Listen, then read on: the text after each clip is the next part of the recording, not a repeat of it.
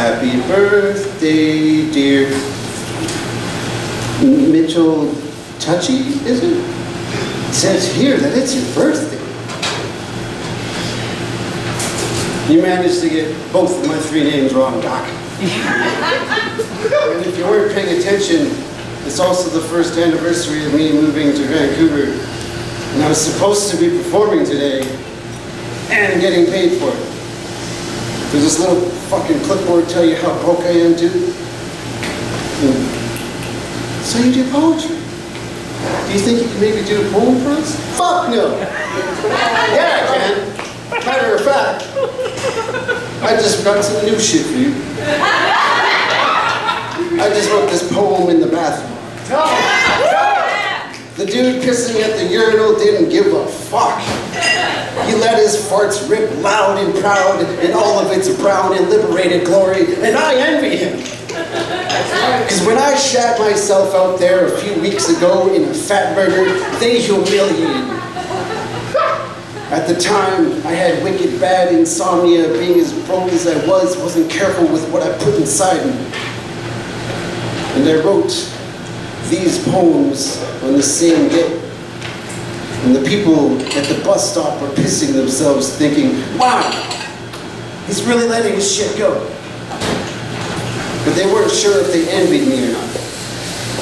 At the time, it was hard to sleep. Being as broken as I wasn't careful with all I kept inside me. So now I'm sitting in my stall, a sacred privy as I'm blessing it with my deepest confessions and a haiku on the wall. Psych ward arts and crafts.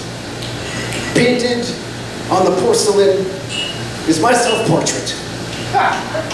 And questioning why I can't be that person at the urinal, why I've been trading my whole life to let shit go silently when we all fucking do it, and we need to fucking do it. Like the great Biff Naked anthem. I shit myself today, not like yesterday. I shit myself, but I'm gonna be okay. Right, Doc? Little sheep there tell you I'm gonna be all right? I mean, y'all put the ass in gaslighting, and I hate it when motherfuckers say I did shit I didn't. And I hate it that y'all keep teaching me the bottle shit when I'm the chocolate fountain. And I'm sick of poetry teaching me how to love, teach me how to shit myself, teach me how to be ugly, because we are all ugly, and some of us just forgot how to be, and we forgot how to let people be. And we better get to it, because projections say that emotional bidet supplies are dwindling, and judging by how much I miss fucking fun, we need to remember how to be human amongst filthy humans. Yeah. To